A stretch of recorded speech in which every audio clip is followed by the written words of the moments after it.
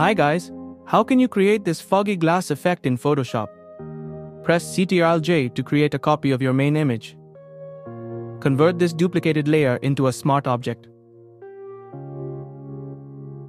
Go to Filter Blur Gaussian Blur. Set the radius to 26.3, adjust if needed, and press OK.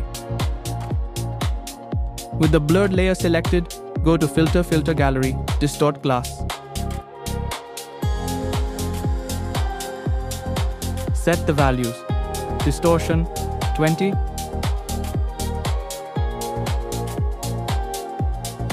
Scaling, 165%. Texture, frosted. Smoothness, 2. Press OK.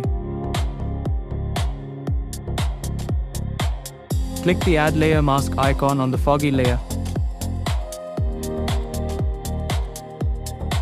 Select the brush tool.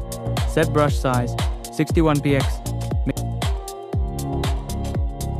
Make sure the foreground color is black.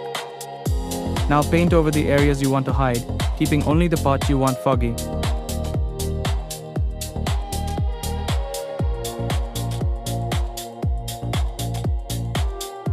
And that's it.